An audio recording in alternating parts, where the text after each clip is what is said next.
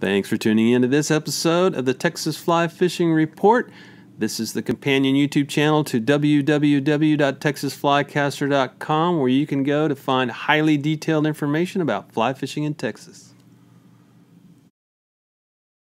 Hi guys, and welcome to the Thursday, March 5th Texas Fly Fishing Report. Today I'm coming to you from Houston, Texas, and as you can tell, it's kind of a different location, different background. I don't know how much you can tell actually, just by the little bit of video you see. But anyway, on to the report. As I do these reports, and as the season changes and I'm able to fish more, obviously I want to bring you more reports person to person from the fly fishing I do here in Texas. Right now I'm near Houston, Texas, in Spring, Texas, and I was able to get over yesterday to a park on the north side of Houston. It's a Houston Wilderness Park on the north side of Lake Houston, and really it's just a fantastic experience as far as how clean this park is, and the people that work there are very nice. And I've got some more information, including GPS coordinates for the fishing I'm about to tell you about, on my website, www.texasflycaster.com. The information that I release in this method has to be paper read, because we kind of have to instill limits into the number of people that are able to read these hot spots and things like this. And you know, it's not, as I go forward, it's not actually too hot of a spot. It's kind of a warm spot right now. And what we were doing yesterday, or I should say I was doing yesterday, is fly fishing for sand bass on a typical spring run. We've got red buds budding around here, and that's one of your signature signs that says it's time to go hit the creeks for sand bass. So that's what I did, and I managed to catch, I don't know, somewhere between 30 and 40 or 50 fish in a matter of 4 hours yesterday down there in those creeks that feed into the north side of Lake Houston. And I was using those clousers, the white clousers that I showed you that I was tying just for that, and a couple episodes ago, or maybe in a photograph, and they work quite well. So white on white clousers are the thing you want. You know, I use circle hooks, and I didn't lose any fish on these circle hooks at all. If they were big enough to bite, they were big enough to be hooked, and they wouldn't get loose off of these circle hook clousers.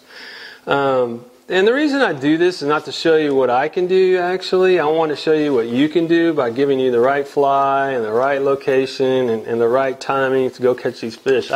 You know, for me, it's about you guys, and you guys getting out and catching fish, and you show me where the action is.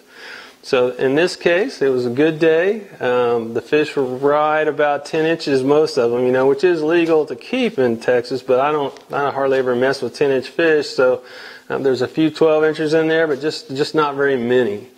And from talking to the locals on the creek that I would run across, what I heard was that these creeks used to run a lot higher, and this time of the year, if you think about what sand bass do, they're looking for inspiration to provide the effort to go up these creeks, and that means water needs to be coming out of them, and there's just not much water coming out. So the situation is, and fly fishing for the sand bass and here in Houston area, is that you're kind of going pool to pool and looking for areas where these fish might have gotten holed up or kind of are staging.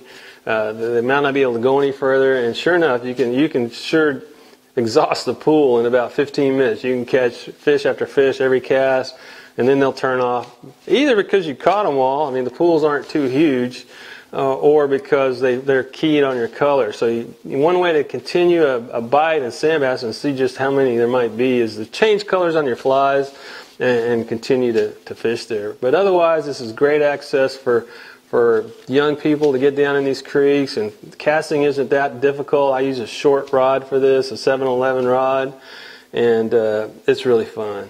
I shot some video yesterday, but unfortunately, I don't know if I've got any of that video to show you, because you've got to remember to keep your settings on extra wide angle on your GoPro Hero 4 in this case, and that way you can get the entire sweep of the thing. I was kind of operating by the seat of my pants yesterday, and so my settings were a little bit off on the GoPro. But anyway, check out the information. Like I said, when it comes to information about fly fishing in Texas, if I have first-hand information, that's going to be the priority of what I bring to you. And the information I bring will be first-hand information that you know that I went and did this. So Be sure to check out the website, pay to read the extra information, GPS coordinates and things like that. And if you have any questions, feel free to email me. If you like the videos you see here on the Texas Flycaster YouTube channel, feel free to subscribe. If you subscribe to the channel, then every time a new video goes up, you'll get a notice and you can go watch it, or you can go give it a thumbs down, or whatever you want to do. Thanks for watching. Have a great weekend. I know that it's snowing in North Texas. I got about 6 inches of snow. It's pretty temperate down here. It's probably going to be in the upper 40s, the lower 50s. Maybe middle 50s. Might be able to get some salt in if this wind will just die down here on the Galveston area.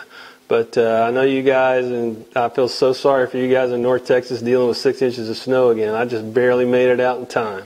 But have a great weekend, and we'll talk to you next week at Texas Flycaster. Thanks for watching this episode of the Texas Fly Fishing Report. Thanks also goes out to the sponsors. If you need more information, be sure to visit www.texasflycaster.com. And if you have any information about fly fishing in Texas, feel free to share it, and we'll be glad to get it on the report.